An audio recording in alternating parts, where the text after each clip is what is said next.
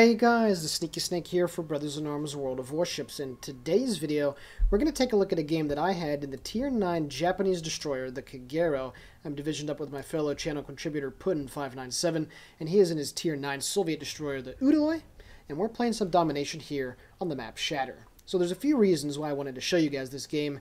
Obviously, for the first one, it's a good game. Great statistics, damage, EXP, you guys know the drill here. You come to our channel to see awesome World of Warships content, and we surely deliver. The second reason is we have not had a Kagero game uploaded on our channel yet, and I just wanted to talk about the ship a little bit and tell you guys why I find it to be a very powerful ship in the game.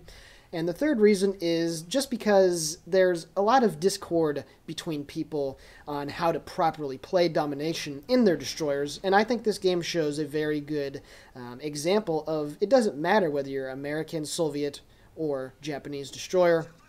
You really need to understand how domination works. So, here at the beginning of the game, me, Puddin, and the Shimakaze on our team are going to head over to Objective Alpha. Now, when you're playing domination, again, regardless of destroyer, your main focus is to get on the caps. And in doing so, based off of the ship class that you choose, excuse me, not the ship class, the ship nation, it will tell you exactly how you need to play. For the Japanese ones, getting on the cap and getting spots. For the American ones, providing that close-range gun support. And for the Soviet ones, providing that long-range fire support. But the primary objective is to get on or right near the cap and take it over. And that's what domination is. And you see so many people that try and go out, go carrier hunting if there's a carrier in the game, go attack battleships, and it's a thing that a lot of Japanese destroyer captains do. They don't understand the difference between standard battle and domination, and it honestly leads to a lot of losses for really good teams that are having good synergy, and their battleships and cruisers are doing great, but their destroyers are just lacking focus, or, quite frankly, they don't really know what they're doing.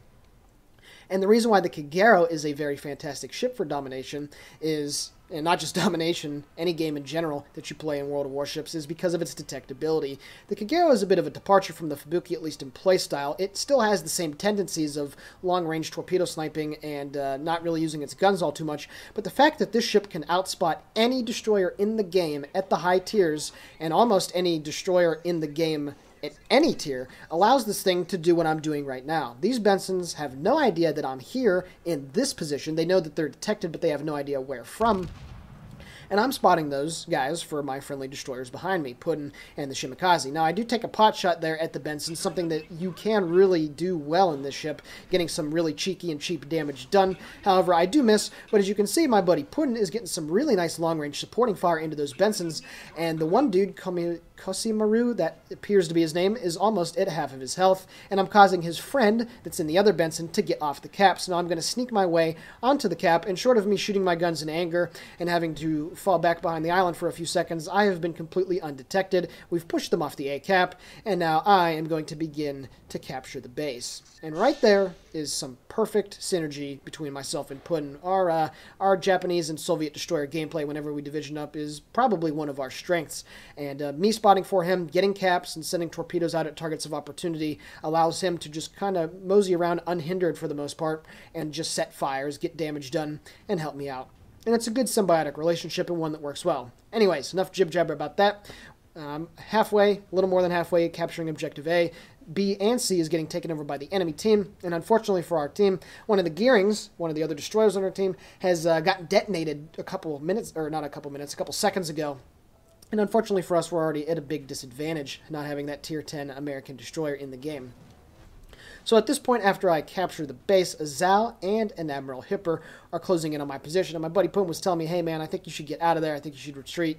So I figure I'm going to try to get at least one set of the torpedoes off. Now, the torpedoes that I use here on the Kagero are actually not either the medium or the long-range ones. I prefer to go with the short-range, and this is one pro that you have over the Fubuki. You do only have 8 torpedoes in a salvo instead of 9, but you have a wider variety of choices to use, and these ones are basically Zal torpedoes. They only have 8 kilometers range, but they travel through the water at a sizzling 76 knots, and it lends to situations just like this where you can ambush something and they literally have no time to maneuver. Unfortunately, however, I was spotted right before I smoked up by that Zal's either spotting plane or more than likely his fighter plane, and I have to get the heck out of here. The enemy Hipper starts shooting at me. The Zal does have to turn away from my torpedoes, however, so it's going to buy me a little bit more time.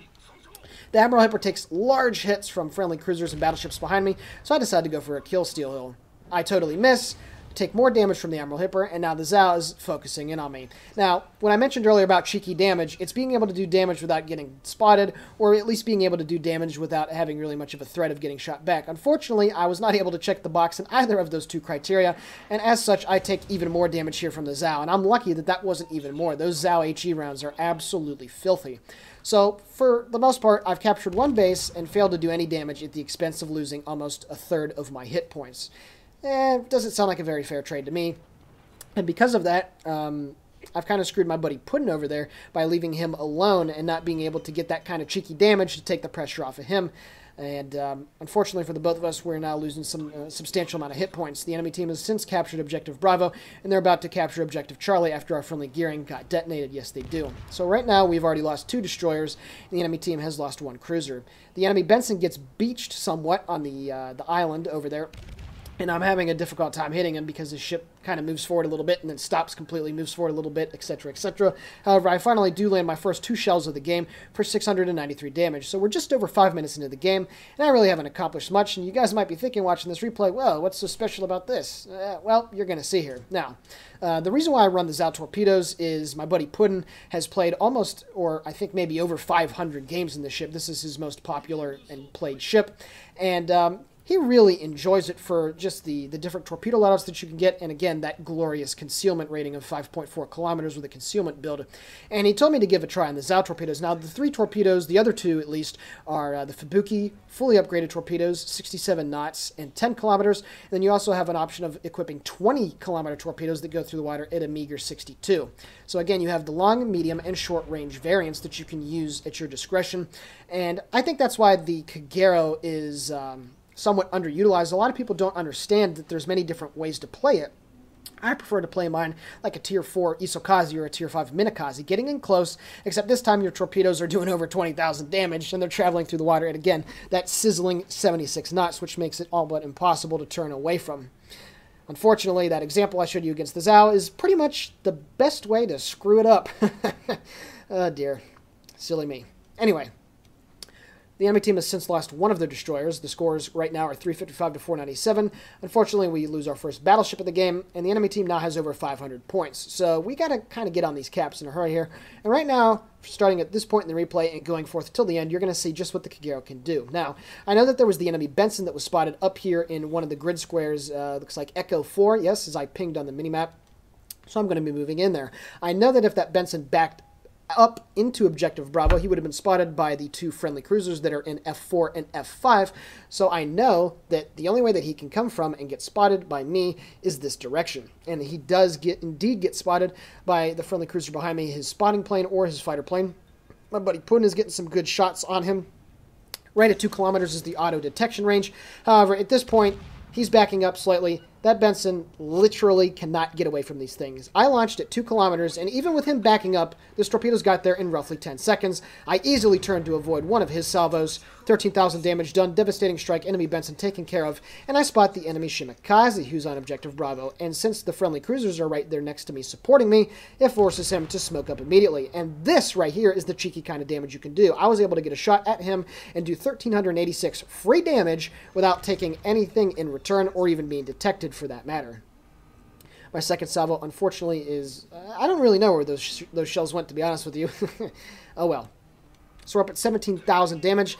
I had a feeling that the Shimmy was probably going to be launching his torps at me, so I decided to duck it in right next to the island on my left and just wait it out until his torpedoes pass by. He's launched 1 salvo, 2 salvos, and he does get spotted at 5.1 kilometers, goes back out of detection. I decided to pop my smoke. Probably didn't need to at this point, but I felt that it was better to do so. And here comes his 3rd set, so I know he has now exhausted his torpedo supply, and he's going to have to wait about 2 minutes or more to get his torpedoes back. So I figured that this is the perfect opportunity to go into the cap and try and get it and give our team the lead, at least in the flags.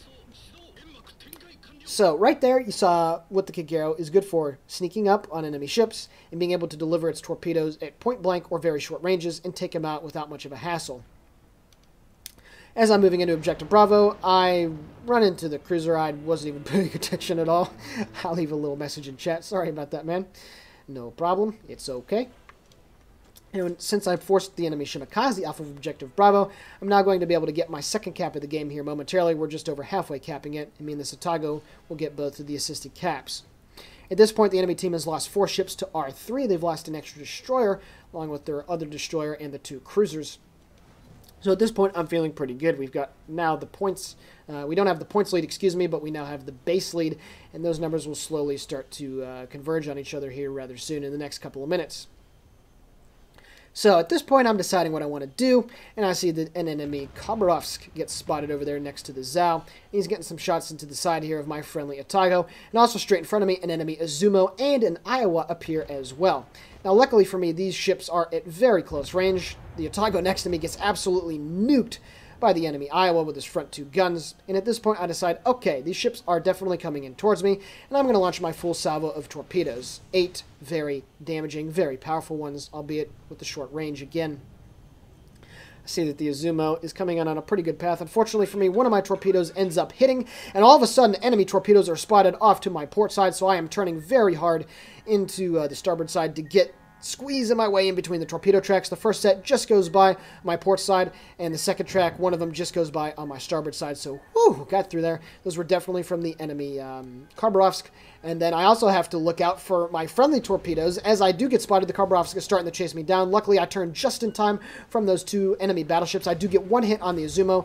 The Shimakaze also starts to open up on me. So at this point, I better skedaddle out of here, get out of detection, which I'm able to successfully do so by running in behind the island over here. So I could have been in a very hairy situation, and I could have gotten nuked by those battleships, but luckily for me, I was paying attention just enough to be able to dodge the incoming fire. Now, I am still detected here, but I have kind of went in between the islands and somebody else's smoke, so I'm about to drop out of detection range here rather soon. I'm able to set a fire on the forward portion of the Izumo, turn just slightly to starboard, and I'm able to easily dodge his shells, and now I go off detection because I am inside of somebody else's smoke. So at this point, this is the kind of cheap damage that I speak of. I've already set 1 fire on the enemy Izumo, and I'm just going to keep peppering his superstructure and deck with more. Hopefully set another fire, maybe do some cheeky damage. He's obviously already used his repair party because I caused flooding on him, and I am indeed able to set a second fire. So that Izumo now has 2 fires burning. I have about 7 seconds left with the torp reload, and now I'm going to slowly start backing up. I'm going to get into a position to launch even more torpedoes at the Izumo. It doesn't appear that he's going to be stopping anytime soon, and he's going to slowly make his way into the Bravo cap.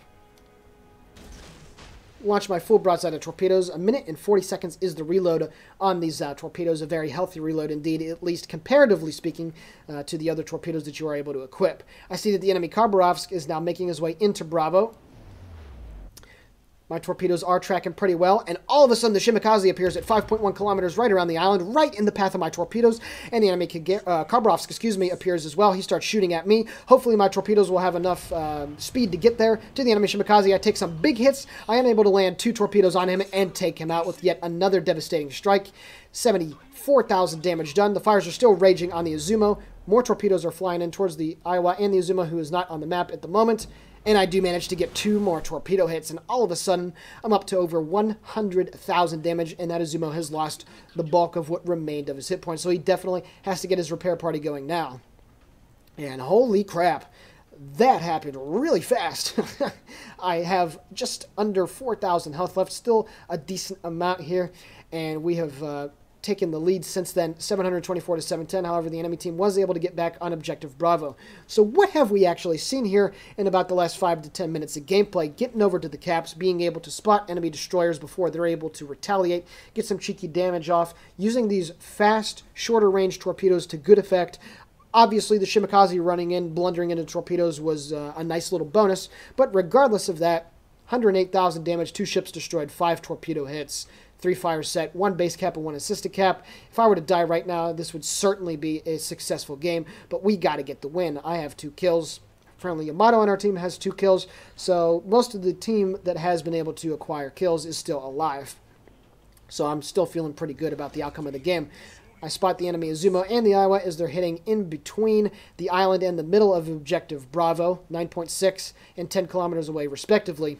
Now this is something you will have to get a little bit used to. Having 8-kilometer torpedoes instead of the 10 or the 20, it makes you very situational.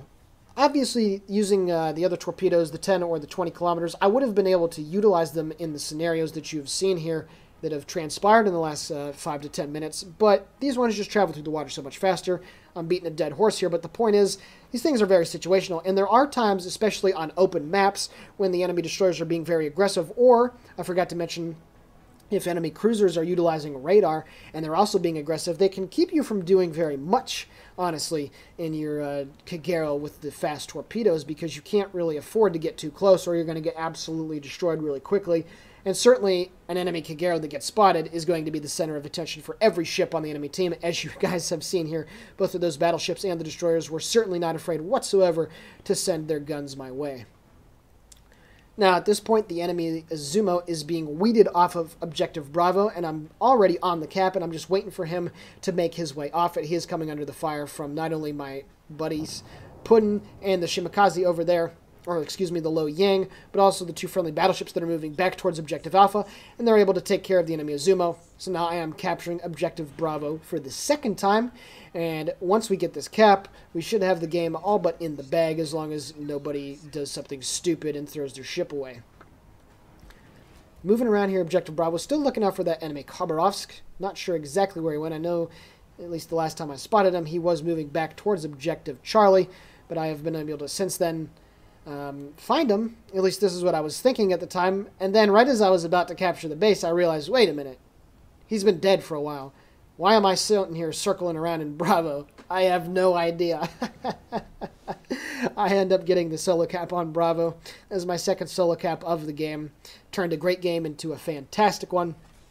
We also, buddy Puddin is over on Objective Charlie. We're about ready to get all three of these caps and take care of this victory. So yeah, I had a total brain fart right there. I was like, where's this enemy Khabarovsk at? Where's he at? I'm waiting for him to come back here. I know he's probably going to be coming from this direction. I got my torpedoes ready. Joey, he's already dead. Oh, well. Oh, man. So, anyway, scores at 920 to 826.